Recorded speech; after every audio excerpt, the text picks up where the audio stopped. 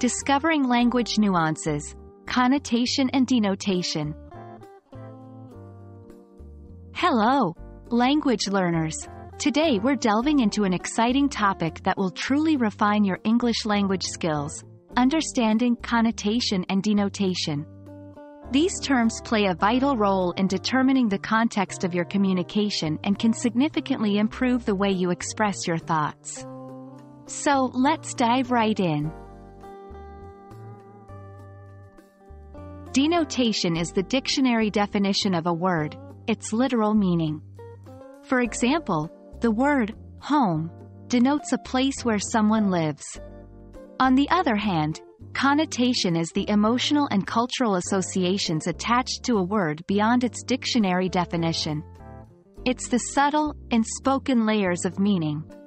If we take home as an example again, its connotations might include warmth, comfort, safety, family, and belonging.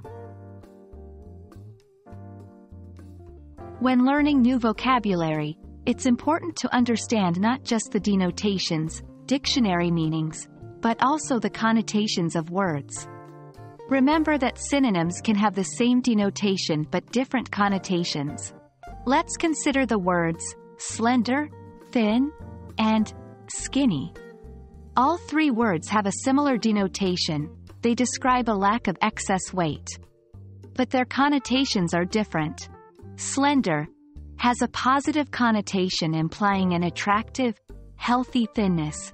Thin is neutral, and skinny can often have a negative connotation suggesting too thin or undernourished.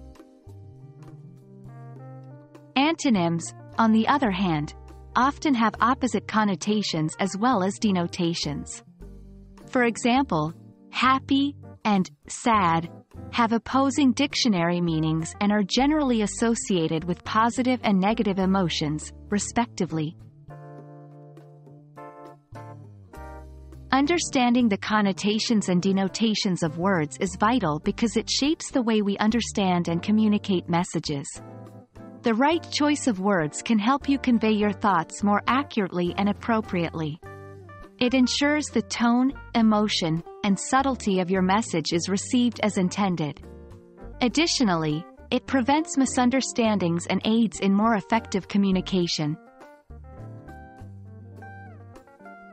To help you grasp this concept, let's consider a couple of examples. The words childish and childlike both denote qualities or behaviors associated with children.